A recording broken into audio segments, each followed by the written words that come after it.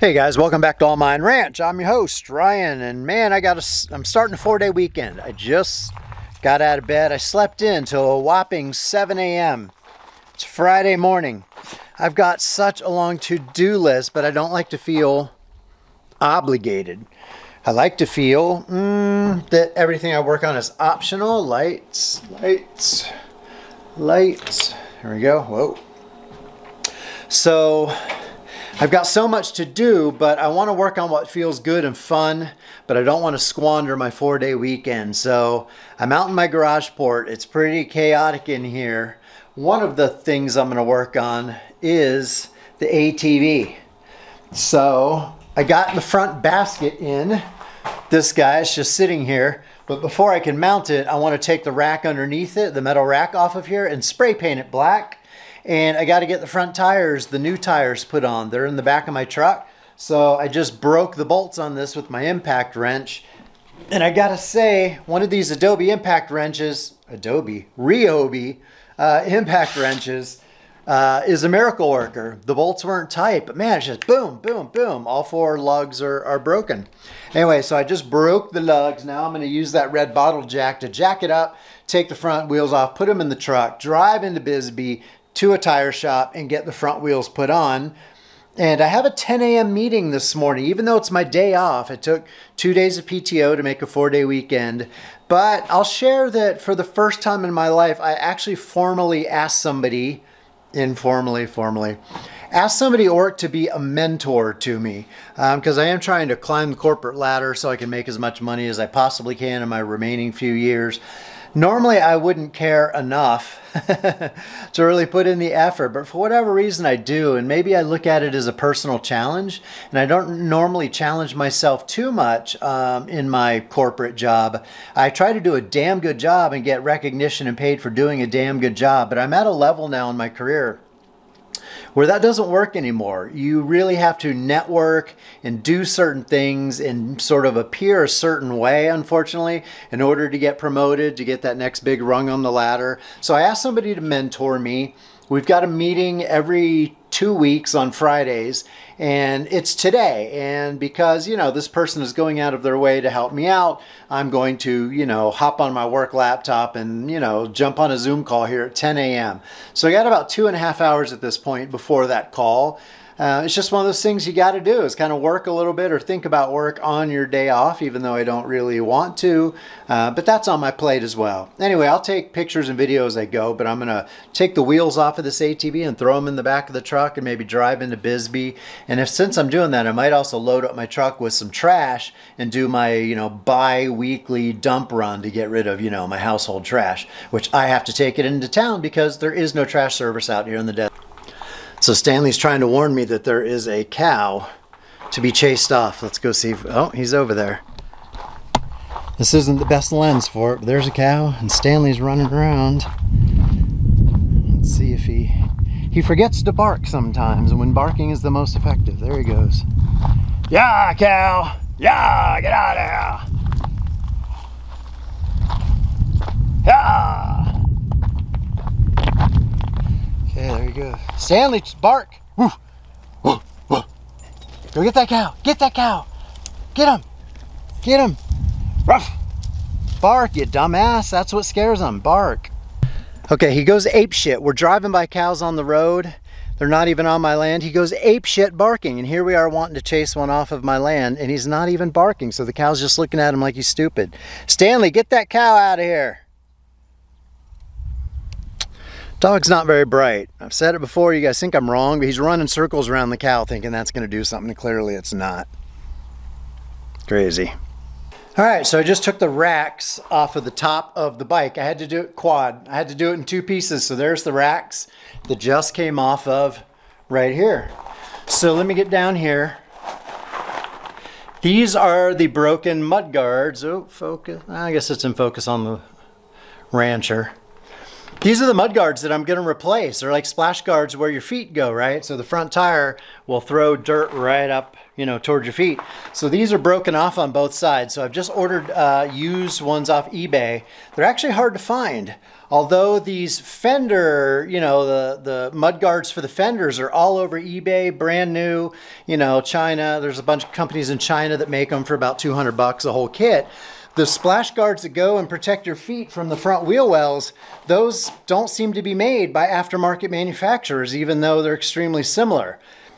So I found a pair in good shape, used, but $90 plus $15 shipping on eBay. So I bid the minimum and it won. I was the only person bidding. So 105 bucks later, they're on their way. They should be here tomorrow. But since I have the wheels off of this thing to go get the tires onto it, I decided, well, I'm going to take the rack off. Anyway, since I got the bike assembled, I'm going to go ahead and just leave it like that. In another day or two, those splash guards should come in, and then the whole kit for the fender should come in, so I can do all of that with the wheels off. Then I'll put the wheels on. Then I'm going to spray paint the racks right here so they look a little newer. I might even replace the headlights just because they're very cloudy, or at least maybe get a headlight, you know, fixing kit to get rid of the fogginess on these lights. I don't know if you can see that very well, but you know, that's pretty dingy. And I'd like to just clean up all this plastic and just make it a little refresh because it's been neglected for a couple of years, unfortunately. But overall, the bike's in good shape. I inspected everything under here. The tie rods are good. The bearings look good, you know, so it's a pretty sound quad. And yeah, it's humid as shit out here. I'm sweating even though it's only 8 a.m. and I'm in the shade and I'm not doing super hard labor. Yeah, I'm sweating. It's going to be one of those challenging weekends. Hey guys, all right, I spent about an hour in Bisbee. I got a lot done. I went to the hardware store, did some returns. Whoa. Went to the hardware store, did some returns, got some spray paint, picked up some mail, which has a bunch of ATV related things in it. I got the tires on my wheels. Gonna put those back on after I do the mudguard things, but right now, just want to do a little before and after. So here's the racks that I took off, 1, 2, 3 metal racks, and I'm just gonna clean them up a little bit, get the dirt off of them, put them on this board, spray paint them, then get under here, spray paint that a little bit. And the mudguard things that I bought off eBay that were used, where'd they go? These are the mudguard thingies. So 115 bucks after shipping, or 105 for these things. But they're much better built than the ones that came for the fenders. Those arrived today, and that's these things, and they're very thin and flimsy. I mean, they'll work, but the quality isn't what I expected for 180 bucks plus tax. But I got most of the things that I need to put this back together, you know, to get it looking good. Let me do some painting and some ATV work, and I'll show you what it looks like. All right, man, we're making progress. Even though it's hot as hell, I just got on the left side, the driver's side, mud splash guard and this fender thing. I don't know if you can see like before where it's broken off. After. Not seeing the tire right through where that mud guard would be, that splash guard thing. So that went on pretty well once I figured out the whole little plastic, you know, rivet things and how to get those in and out fairly quickly. Progress, man, progress. About another 2 hours and I'll be good to go. Hey, good morning, guys. It's Ryan from AllMine Ranch. All right, it's Saturday morning. I'm in my workshop. I just got done slapping some tan paint on all these boards. This is for my solar rack. Here's a bunch more right here. So just listening to some old guy music and putting some paint on the this wood. My goal today is to get my solar rack assembled, but it kind of depends on how long it takes this paint to dry. I noticed the last time around, it actually took, you know, longer than I thought, and it was still kind of tacky and sticky even after a couple of days. I don't know if that's because the paint is at least 3 years old or what. Or just the weather, or the fact it's going on pressure treated wood. I'm not sure about that, but it was a little tacky before. I don't mind assembling it tacky, but obviously I don't want to get paint all over me. So I'm gonna let this dry. Well, I did that once. I let it dry on one side, then I went and made some bacon and eggs with shredded cheese on it. And now I came back out and just did this side. So I'm gonna let that set up. And in the meantime, I just want to share with you Trying to be steady and smooth and not, you know, make you dizzy here. But I did do a wrap-up conclusion video yesterday. Pardon the mess going on here. It's really starting to kick in good, that Fluorosil cream I'm putting on my nose to get rid of precancerous stuff. But this looks a lot better, my quad. So I got my wheels on, I got this basket installed, I got the racks underneath it painted. I just spray painted them black. I painted this rear rack and put that back on. I've got the material here for the seat to cover this seat. It'll look, let's see, you get the idea. It's going to be a black seat like that. I had to order a pneumatic staple gun though, which came in the mail, just a cheapo $20, $25 one off of Amazon. Pretty much the cheapest one I could find. But the stainless steel staples that I need to use, where is it? Here it is. The stainless steel staples that they say you should use did not come in. This little Numax thingy. I haven't opened it yet, but you know, you get the idea. It's just a little pneumatic staple gun. So as soon as the staples come in, I'll take the seat off. I'm just gonna leave the orange, the faded orange on there since it's not cracked. Shockingly, I mean, after 20 years, what are the chances that a faded seat on an ATV has no cracks or tears? That's pretty amazing. So I think I'm just gonna leave that on there and just wrap the new around it, staple it on. And then aside from putting a new rear metal basket on the back to hold, you know, 5-gallon buckets in gear, that's pretty much it for the ATV project. I do need to drain the oil and put some new oil in it, but that's only about a 15-minute task. And then it's pretty much ready to go. So I'm making progress. That was super, super frustrating work yesterday because of all the little plastic rivet things that hold the panels on, you know, getting those out and off and trying to reuse them with those being 20 years old is difficult. I got a boo-boo on the tip of my thumb from jamming a screwdriver, a flathead screwdriver into it, and numerous other cuts and bruises and scrapes and abrasions on my hands. It was hot, it was humid, it was frustrating, but I got it done, so I'm happy about that. And you know, looking at my background, that reminds me, as I'm building out my workshop and as I'm building out my main house, I'm going to specifically plan for backdrops that are pleasant to look at. So future YouTube videos, I mean, that could be quite a ways away, a year from now, but some future YouTube videos will have a little more pleasant backdrop than just this raw, you know, metal shop. So that's on my mind. Anyway, I'm going to move to the next phase, which is, I don't know what, but I'll try to film it if it's interesting. Maybe I'm going to move some dirt around for a little bit. Or no, maybe I'll go out and take what the existing solar rack components and sort of clamp them together and figure out the spacing. Because the way the solar panels slide in, I only have about a 1/2 inch of play with the rails, the spacing of the rails. So I got to get that right before I start tacking things down. And I think I'm in a phase where I can do that. And the sun is not yet brutal today. It's relatively overcast. So I think I'm going to go out and mess with that a little bit. All right. Just wanted to show you, it's only been about 15 minutes since the last clip, but here's me trying to tack this thing together. I've got to get the distance between the top post and the bottom post right. I've got it roughly there, and I use these clamps in all 4 corners to keep the whole thing from racking.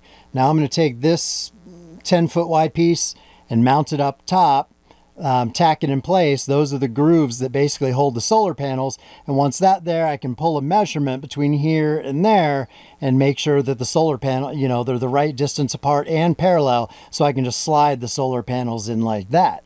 So that's the idea.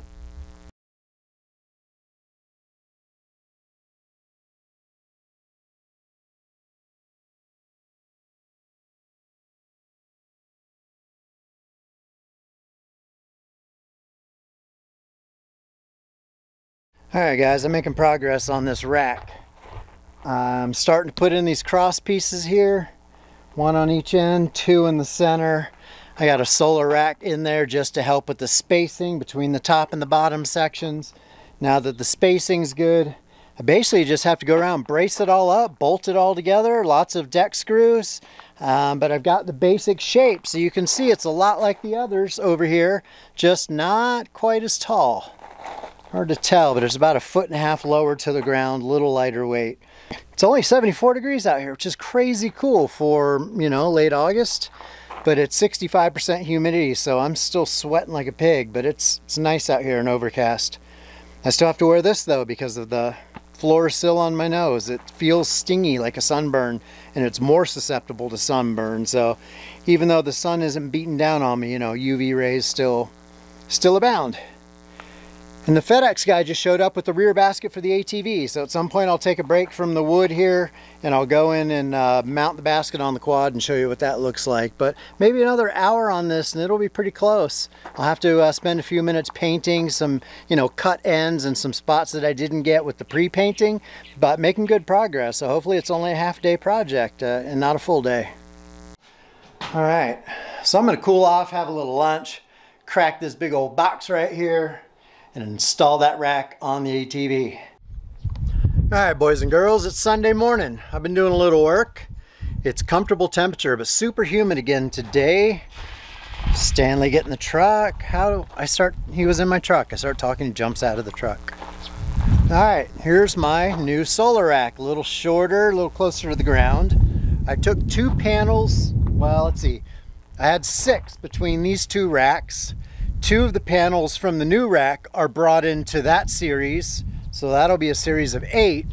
And then on these 2 racks, also 6 panels, I'm going to bring in 1 panel from over there and make it a series of 7. And hopefully that works.